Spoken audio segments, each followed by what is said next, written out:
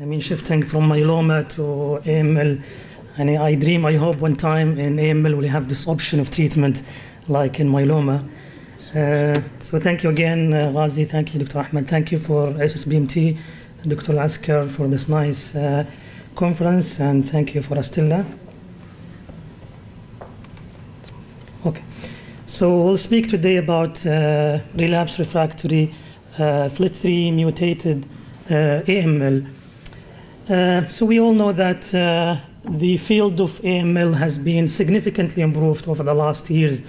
I mean, our understanding of AML has been significantly improved, and this is due to the advances in molecular study and mutational analysis. We now have better classification of AML, and this is clearly translated on the new WHO. We are moving now from the morphological-based to more molecular-based diagnosis. And even the paradigm shift in AML treatment from intensive chemo, transplant to more of targeted therapy. And over the last couple of years, a couple of targeted therapy has been approved for AML, and more now under work in preclinical and clinical. So we hope more option will come for AML. So we know AML is a heterogeneous disease, and a couple of mutations has been identified. And we know that FLT3 mutation is one of the common mutation. It's around 37% of AML will have FLT3 mutation. And we know that AML is a tyrosine kinase receptors, and like other tyrosine kinase receptor, we have the extracellular and the intramembrane and the intracellular kinase domain. And we have commonly two types of mutation in FLT3.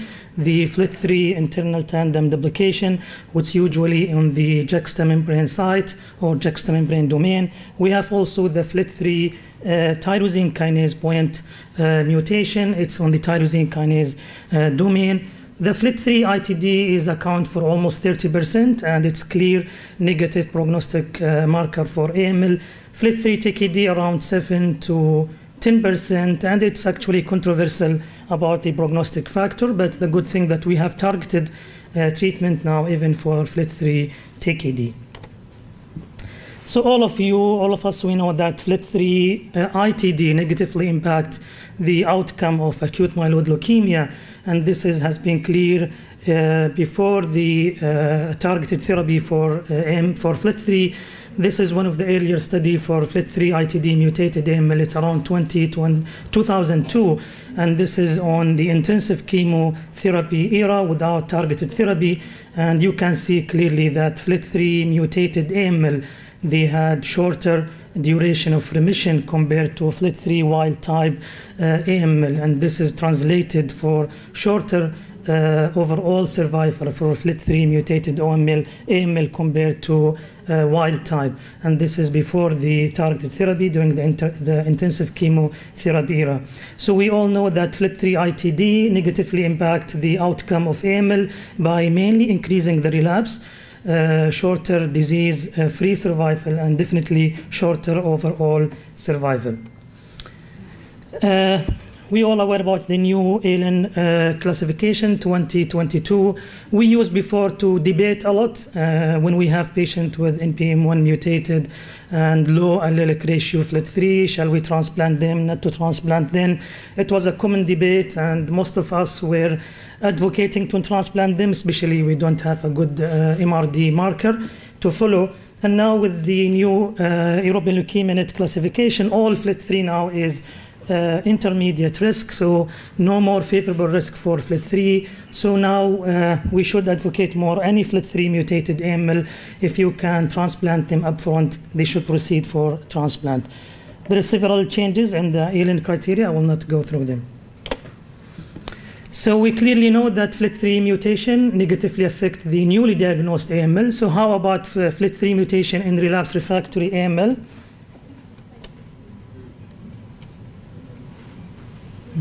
Can you fix it?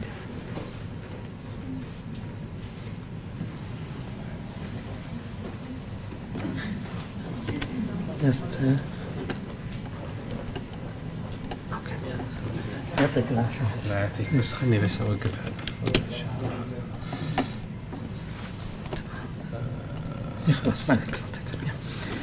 Yeah, so we said that the FLT3 ITD is clearly negatively impact the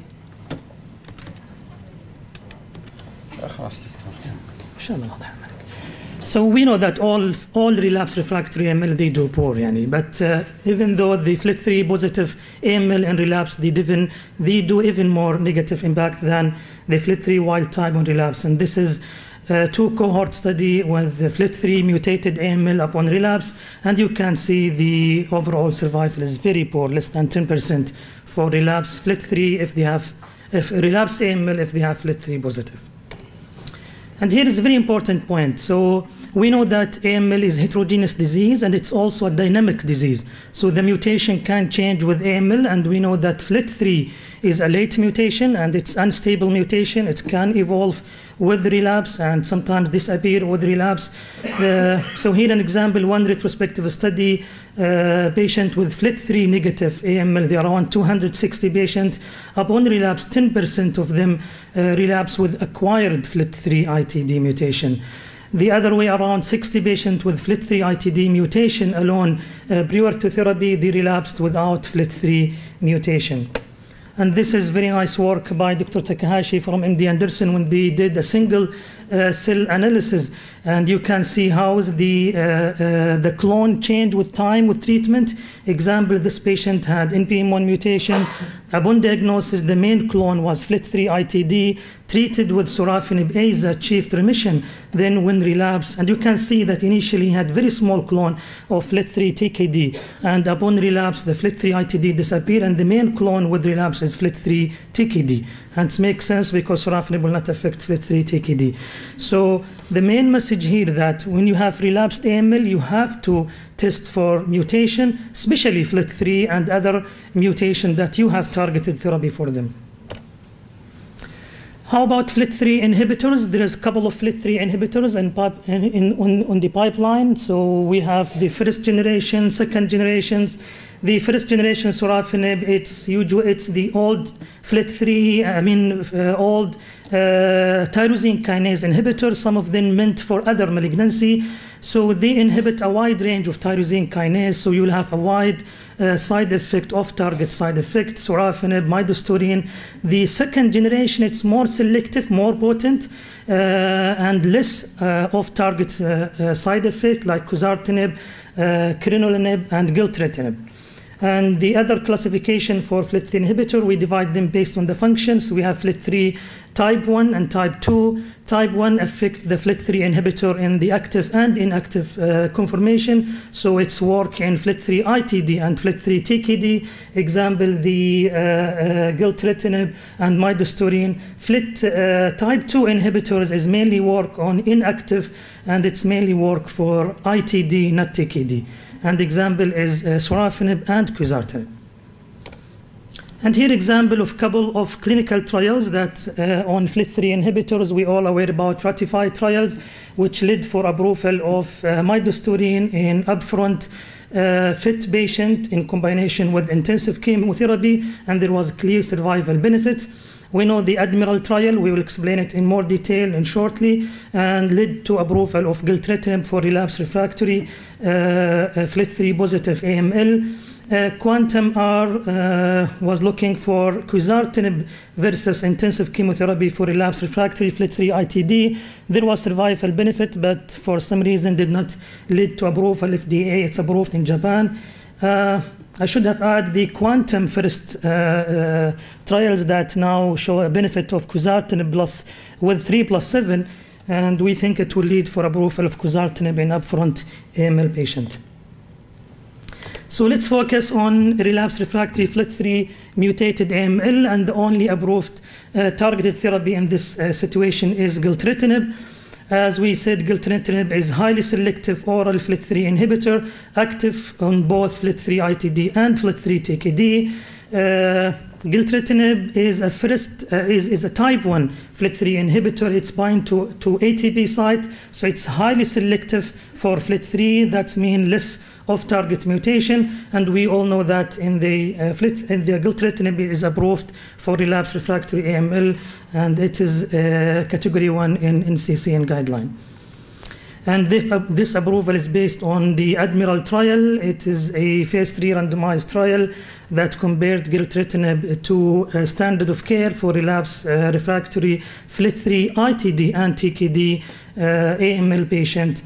And patient was randomized 2-to-1 to either gilteritinib 120 milligram, and patient will continue daily until intolerance or progression. And salvage therapy, either intensive chemotherapy 1 or 2 cycles, or low intensive chemotherapy until progression or intolerance.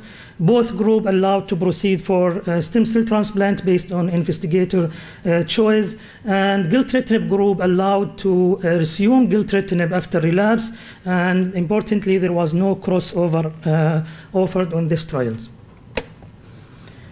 This is also explanation of the choice of low-intensive chemotherapy was low-dose cytarabine or azacitidine. The high-intensive chemo was MIC or FLAG-IDA. This is the patient characteristic, and you can see it's almost equal between the two groups. The median age was around 60 in both groups. The cytogenetics was equal. The unfavorable risk was 10% in the gilteritinib, 11 or 8% on the intensive chemo. We need to know the FLT3 inhibitors in both. The briefest exposure to FLT3 inhibitor in both groups was 13% in the gilteritinib group, 11% on the intensive chemo or on standard regimen. So here is the main outcome for the study, the overall survival benefit of gilteritinib compared to standard regimen, which intensive chemo or low intensity chemotherapy. And we can see clearly that patient with gilteritinib had better survival compared to salvage chemotherapy. The median was 9.3 months compared to 5.6 months on salvage chemotherapy. 1 year overall survival was 37% compared to 17%.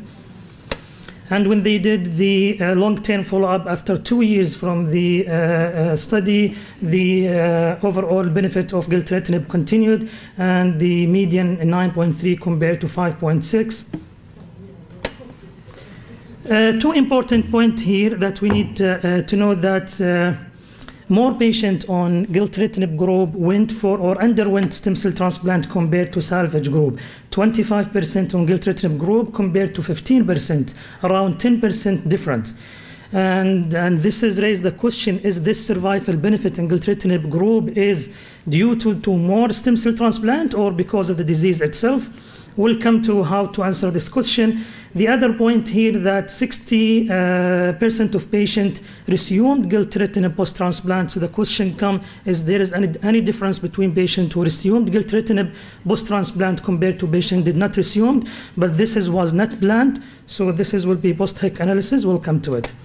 So to answer the question, is there any effect of stem cell transplant on the outcome? We know that transplant was more in the gilteritinib group compared to stand or salvage chemotherapy group. But when they did censoring at stem cell transplant time, and that means they will not capture the outcome after transplant, the overall survival is still clearly better with gilteritinib group compared to salvage chemotherapy group when they censored the patient at transplant time. The median was around 8 months compared to 5 months. This is a post-hoc analysis. It's not planned analysis. We'll not take it by guarantee, but it just gives us a hint about the possibility of benefit of gilteritinib post-transplant. And we all now know the press release of the Morpho trial. Maybe there is no benefit of gilteritinib in maintenance. But on this post-hoc analysis, there was clear benefit of patients who resumed gilteritinib post-transplant compared to patients who did not resume it post-transplant, 16 months compared to 8.4 months. This is again a post-hoc analysis. This is to look for the co-primary endpoint, the CR, CRH, and it's clearly better on the gilteritinib group compared to salvage group, 34% compared to 15%. But you need to keep in mind the gilteritinib continued and the intensive chemo is 1 or 2 months only. The side effect, when we look to the first 30 days, it's almost comparable between the two groups. The cytopenia is almost same. Maybe there's more neutropenia on the chemotherapy group, but the more transaminase on the gilteritinib group compared to salvage chemotherapy group. So I'll take you shortly about to see two cases from our clinic. One of them I just saw here last week. So this is the first case. 23-year-old lady presented in outside hospital with flu-like symptom, sore throat, non-specific symptom. They found that she had a leukocytosis. Initial workup suggested of AML, so they referred her to us.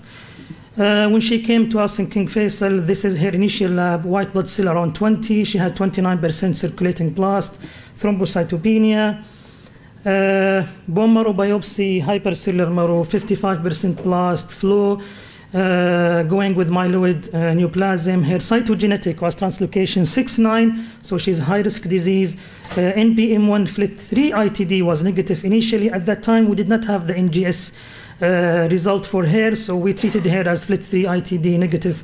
AML high risk, so she underwent 7+3, our standard induction. She achieved CR. We had a match sibling for her, so she went directly after 7+3 to fully myeloablative BU16 site transplant. She did well, tolerated the transplant, engrafted nicely. Her chimerism continued to be 100% on day +30, +90, +60, +90. Because of high-risk disease, we tapered immunosuppression therapy early. We were able to stop it before day 100.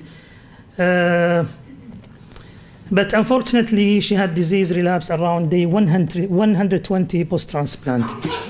And workup at that time showed, again, back translocation 6-9 as expected. But surprisingly, she had FLT3 ITD, or this is expected with translocation 6-9. She had FLT3 ITD positive on relapse. We did for her NGS this time, only FLT3 ITD, no other mutations. So she's 4 months post-transplant. She was not fit for intensive chemotherapy. We did not have gilteritinib at that time available, so we offered her AZA, venetoclax as salvage therapy. And we did for her day 21 bone marrow. She was hypocellular, 20 to 30%. There was no morphological evidence of disease, but her cytogenetic were positive. FLT3 ITD was still positive. We gave her at that time the first DLI. And with count recovery, we had the gilteritinib arrived, so we started her on gilteritinib. We were able to give her almost 2 months of gilteritinib. She continued to be cytopenic. We did the bone marrow around, like, after 2 months of gilteritinib, 40% cellularity, 10% blast. The blast percentage was not accurate. The bone marrow was suboptimal, but the FISH was positive for translocation 6-9. FLT3 ITD was also positive. So at this point, she maybe had some response to gilteritinib. It's not clear, so we decided to continue gilteritinib, but to add for her a triplet. So we added AZA plus venetoclax with gilteritinib. And very important, this is a very heavy myelosuppressive regimen, so we have to adjust the medication. We give her gilteritinib 80, and then I think we give it for 10 days only. And we planned for DLI without repeating the bone marrow. So around day 21, 22 with cytopenia, we give her augmented DLI. She had a nice count recovery. This is her lab on last Sunday, on 21st of May. I saw her in the clinic. This is the best count for her since she had relapse. The platelet is 164, ANC is 1,200. And we did the bone marrow, and I just got the result on Thursday. She had 40% cellularity, no evidence of disease by immunomorphology, still bending FLT3 ITD and cytogenetic, still bending chimerism, but I hope that she's clearly showing some response to gilteritinib. So my plan is to continue her on gilteritinib-based therapy, and I will give her more DLI if she had no GVHD. The other case, she was seen in Dr. Sayyid Uthman, our colleague clinic. She's 22-year-old female, presented in December 2018 with syncopal attack that was in outside hospital. Pancytopenia, bone marrow confirmed AML, against translocation 6-9. She had FLT3 ITD positive from the beginning. She received 3+7 plus midostaurin as induction. She achieved CR. Received 1 cycle of IDAC. There was issue about transplant, so they gave her 1 IDAC. Unfortunately, disease relapsed at that time. There was some delay on the transplant. They salvaged her again with chemo plus, I think this time they gave her sorafenib. She achieved CR2, normal cytogenetic, FLT3 ITD negative. She underwent haplotransplant from her mother in October 2019. It was complicated by gut and hepatic GVHD. She received the post-BMT sorafenib maintenance, but unfortunately she relapsed almost 1 year in August 2020. They gave her a salvage gilteritinib-based therapy. They started with triplet gilteritinib, aza-ven, and referred her to us for possible second haplotransplant. When she came to us, she was treated outside Saudi Arabia. When she came to us, her count was a bit acceptable, platelet 54, ANC is around 300.